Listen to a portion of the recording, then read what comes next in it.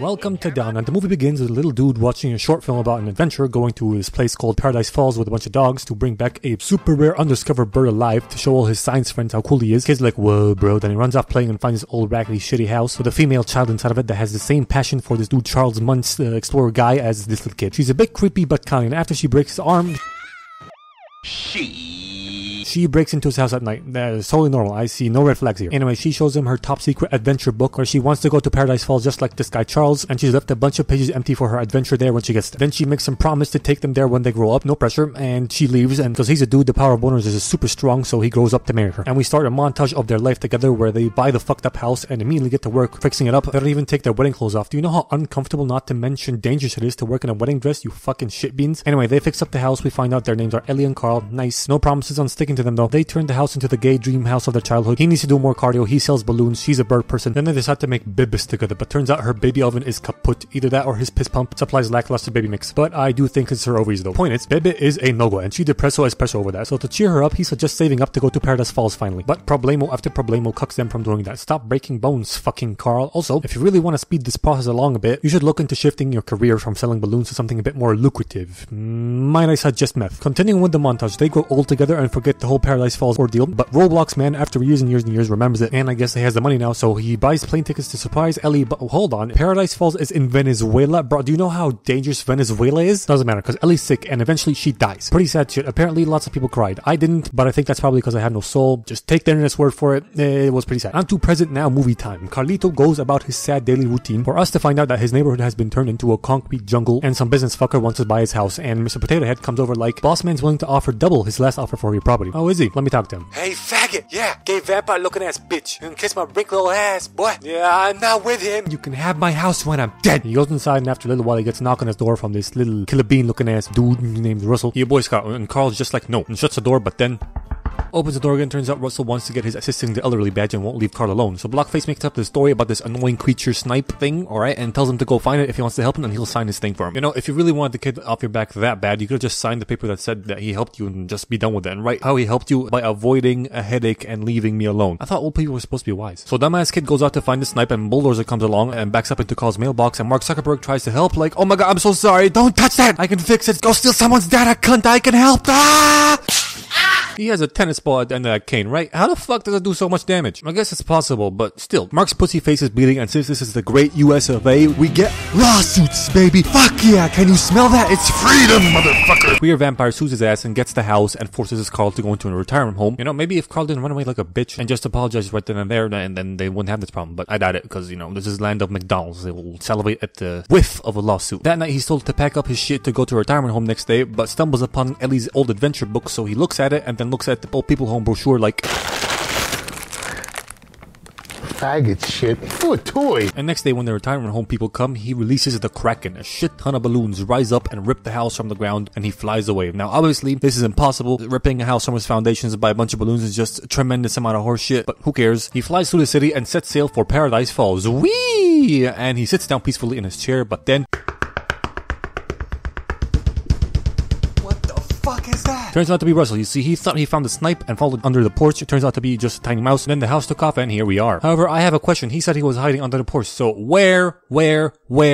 where the fuck is this kid in these images? And also later on, we find out that Russell can't climb for shit. So this is cat piss right here. Anyway, he lets him in. Kid's annoying. He fantasizes about killing him. Then he tries to lower the house by cutting off some balloons from this fireplace where they're all attached to the house. But then they approach a cumuloid nimbitch, alright? That's a cloud, storm cloud. They go inside it and plates crack, shit falls, and he's like, no, my stuff! And we cut to later when he tied all his stuff down and he's passed out there. And Russell steered the house to South America using his Wilderness Explorer DPF that he immediately loses. And Carl doesn't believe that they're in South America, so he takes the bird down to get the kid home, and they pass by some rocks and he's like, what the hell is that? And they crash into the ground and fall off and save the house from flying off a cliff. By the way, this guy, this old frail old man, is supposed to have all his bones shattered and or dislocated, and he's gonna keep doing shit like this and be completely fine afterwards. So I'm just gonna pretend he's some sort of invincible mythological god or something and just move on, okay? So the fog lifts and he sees that they're super close to Paradise Falls and the final resting place that he wants to put his house in, and cause Carl has sausage arms and can climb, he decides to walk his house over there. By the way, if Russell could have made it up, he wanted him to hoist him up. That's right, a 12-year-old kid should hoist a fully grown man up. Yeah, that was never gonna happen. Also, now that he has decided to walk the house over there and set it down, he has in effect given up on the idea of taking Russell back home. Just saying. So dipshit Russell decides to help, and they have to get to move him quick because the helium will leak out the balloons in 3 days. They wear the house like a backpack, and Russell takes his shit in the jungle, and with the help of some chocolate, he finds a big gay ostrich, brings it over like, I found a snipe. Listen, kid, oh my god, there's no such thing as a snipe, dude. Can we keep it? Of course not. They keep it. Then they meet a dog with a collar on it that allows it to speak. Yes, he's a very good boy, okay? His name's Doug. And he has been tasked by his master to find a bird, and turns out that the big gay ostrich, Kevin, alright, that's his name, Kevin Malone, is the bird he was looking for. He's like, can I take your bird as prisoner? Please. Please, please, oh please be my prisoner. Then we cut to another pack of dogs also searching for Kevin Bacon, and they check their collars to see that Doug has a bird on their little tiny screens that have GPS location. How the fuck is this technology available 80 years ago? Whatever, I guess 1920s fucking movie science. Haven't used that one in a while. Anyway, they contact the good boy and see he has the bird and run to his location. Meanwhile, the Duckster has made Carl his new master because he loves him so much, but Carl is running dangerously low on fucks to give, and he wants to get rid of both him and Kevin. So he throws a ball and some chocolate, and both Doug and Kevin run after them respectively, and he tries to run away, far away, but that does not work at all. That's no good because they still find him. I mean, you're not that hard of a target to find, you dumb old fuck. You literally have a floating house attached to you. Anyway, they camp under the shelter of the house at night from the rain, and it is revealed that Russell's dad doesn't give a crap about him. And next day, Kevin's gone, but not really. He's on top of the house stockpiling food to take it to his kids. That's right, Kevin is a girl. It's official. Kevin is a gender-neutral name. If you don't agree, eat a dick. Up has spoken. So Kevin takes some food and says goodbye and goes off to his bibbies, but his ostrich spidey sense tingles, and we cut back to the floating house gang where the dog pack jumps onto them and asks Doug, where is the bird? Ah yes, the bird is the word. Ah yes, I could see how you would think I have the bird.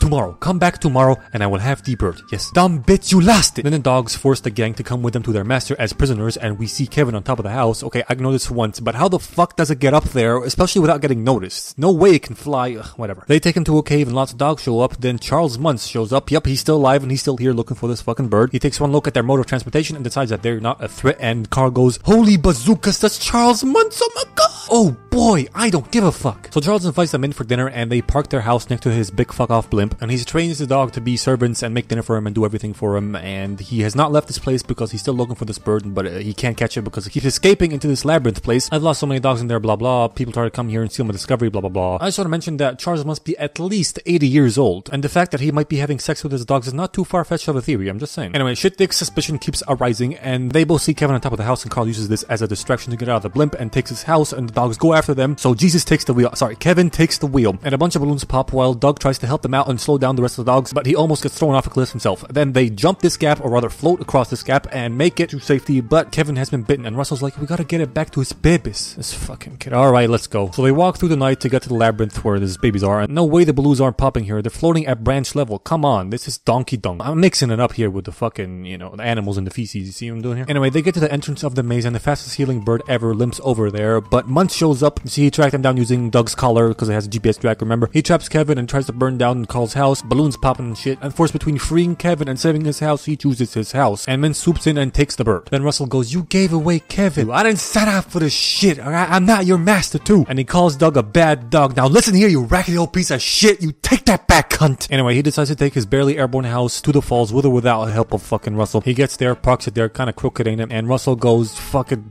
you're a dick, I hope you get polio. Dude goes in the house, tidies up a bit. Smell like titties. Alright, focus. No time. Okay. Guy sits down in his chair, checks Ellie's adventure book to see that she has filled out the pages of the stuff I'm gonna do section with pictures of the two of them, and for some reason this is more touching to me than the montage in the beginning, but I still didn't cry. I will not cry. I'm soulless, goddammit. I'm strong. I'm soulless.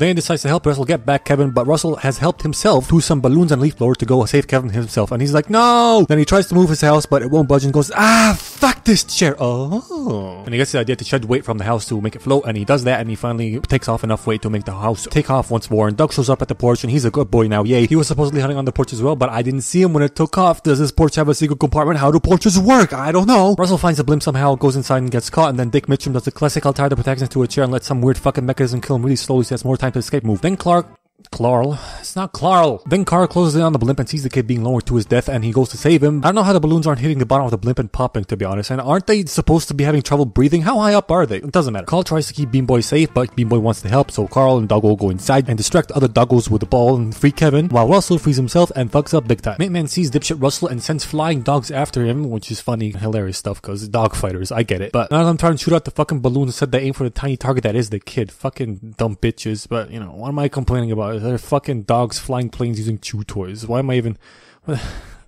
Moving on. Muntz fights Carl and they fight each other while Doug runs away from the other dogs and humiliates the alpha and accidentally becomes the alpha dog himself. You know, like Toothless and other dragons, he's the leader now, okay? Then Carl and the super healing bird climb the side of a blimp and try to knock off Muntz, but he survives and Russell finally learns how to climb rope. The dog fighters crash out because Squirrel, by the way, the fight Carl had with Muntz, he gave him a good whack on the head with a stick, right? And Muntz didn't bleed, while Mark had a fucking explosive period in his head. How's that possible? Doesn't matter, I guess Muntz is fucking built different. So Roadrunner and Minecraft reunite with Airbud on the roof, and Killer Bean brings the house over, but Musket Man shoots some balloons off with the rifle and the thing slides off, falls down a bit and starts sliding off the blimp, but Carl the Norse god gets a hold of it from the fucking garden hose and he keeps it on board because he's fucking Zeus or something. And Muntz tries to break in the house and get the fucking bird, and he does that, and then Carl gets a brainwave, right? He's like, chocolate! Russell and Doug hold on to Kevin, he shoots through the fucking window. The garden hose says adios, Muntz falls to his death, but motherfucking Carl got a death grip on that motherfucking hose, man. And he saves these idiots while he sees his house float down into the abyss. Is that an abyss? No, it's just the sky. Never mind. We transition to Kevin getting back to his kid, then Carl assumes ownership of the airship and leadership of the dogs. That's a lot of ships there. And they get back to their town or city for Russell's badge receiving ceremony, and his dad ain't there, but Carl is, and he gives him the Ellie badge. And I don't know if this bitch is his mom, stepmom, maid, caretaker, or whatever, but she seems hella okay with the fact that the kid's been missing for 3 fucking days. Also, what the hell is wrong with this kid? His cat died or something? Is he constipated? Doesn't matter. Movie ends with them parking their blimp on top of a ice cream shop, cause that's fine, that's legal, no problem with that. And his old house very conveniently resting in the correct spot on Paradise Falls, which you might call luck, but I call it camel dookie. This movie gets 8 schnozzes out of 8 Cessna 172s.